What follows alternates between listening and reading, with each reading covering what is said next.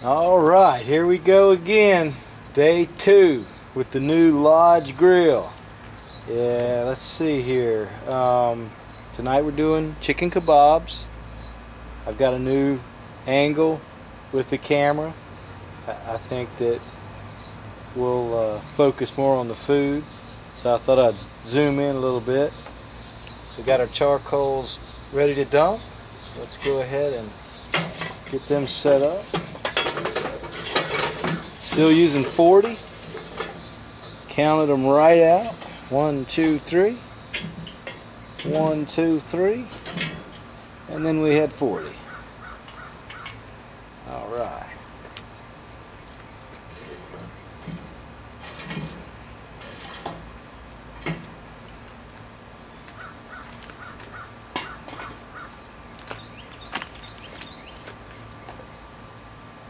Alright, let's get our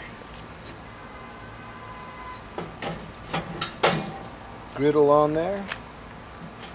Let it heat up. We'll clean it from last night and we'll be ready to grill shortly.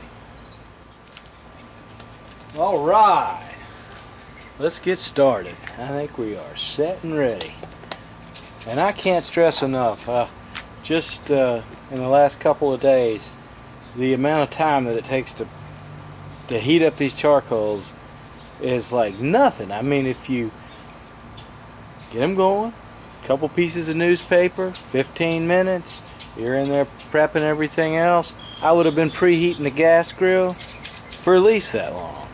So if I was in a hurry, I could definitely get a good flow going. Okay, I've got a little oil on my rag here. I just want to kind of oil and clean the surface of my grill. Alright, let's put these babies on. See what happens.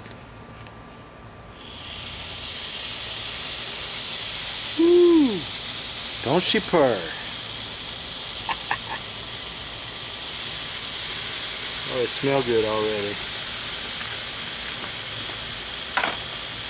I'm going to cook these for about 20 minutes. I'll rotate them about every 5. See how they turn out.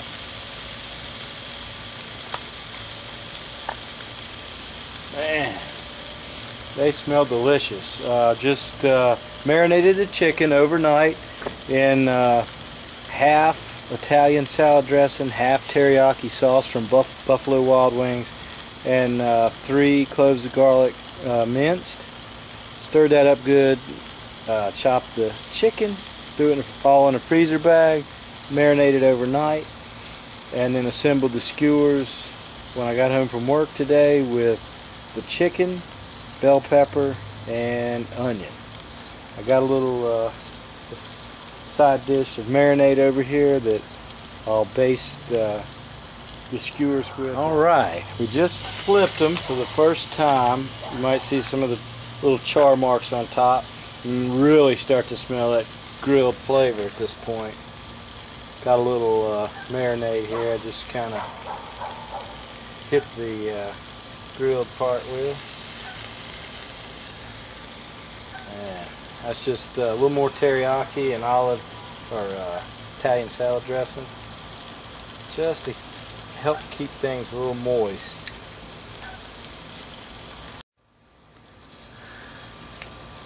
Alright, we're ready to turn the kebabs for the 3rd time on the 3rd side, if you can imagine 4 sides.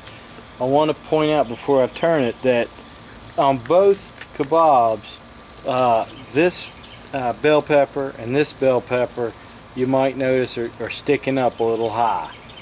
Even this one here, I don't think that one's an issue, but these two kind of are. So I'm a little concerned when I flip it, is it going to lay well for me? So that's definitely a good note to mental note for when you're preparing them, to kind of keep that in mind. So let's just see what happens.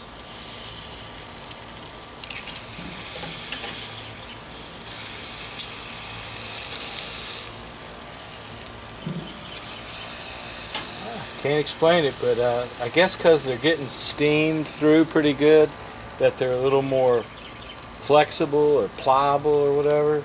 Oh, now that one was hateful. Let's see, maybe I can get him up there.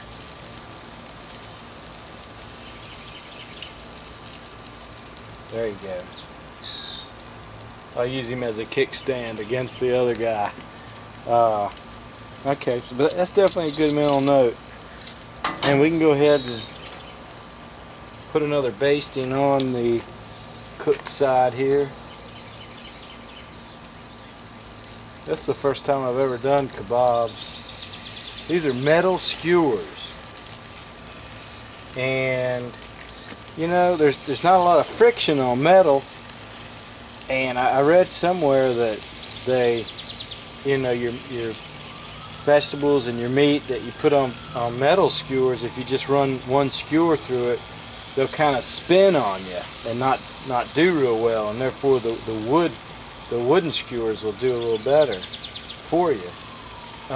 But I already had the metal ones. I had picked them up somewhere along the way, and so my dad actually had a good idea to double them up, run two through there, and then they wouldn't be able to spin like that. So I tried that, and it sure as heck worked. So we're off and running. While it's on my mind, I want to show you a couple more features about the Lodge charcoal grill. This is actually a door. Put it down, you've got access to your charcoal. So if you need to add charcoal while it's hot, you know, you can certainly go through here and be able to manage pretty well. If you want to add some hickory wood chips or whatever flavor wood chip, you can get in there that way with those. Down here, you've got a draft door.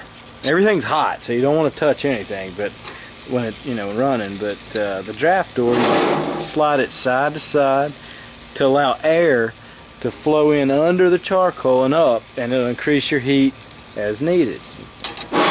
It also slides either way. Fresh cracked pepper.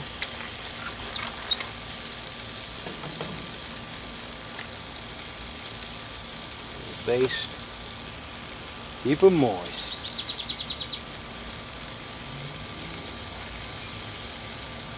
If you get interested in one of these guys, I bought it on Amazon. I searched around for the best price, and the best price I could find was on Amazon. I got it for $95, and that included free shipping. And it came like within, I ordered it on a Sunday and it came on a Tuesday. So 33 pounds, got here quick.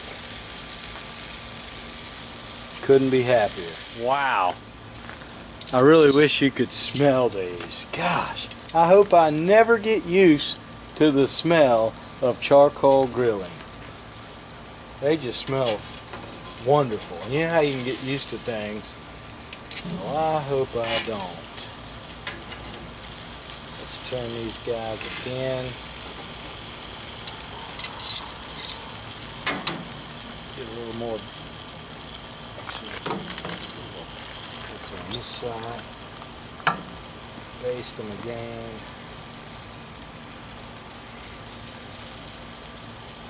By the way, you'll notice how the grate that we're cooking on has 4 little legs on it.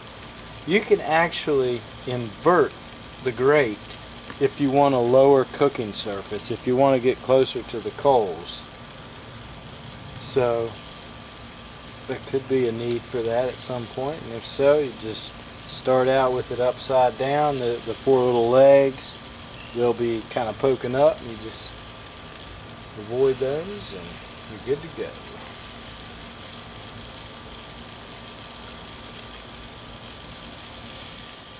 We are ready to eat. Let's pull these babies and sit down at the table.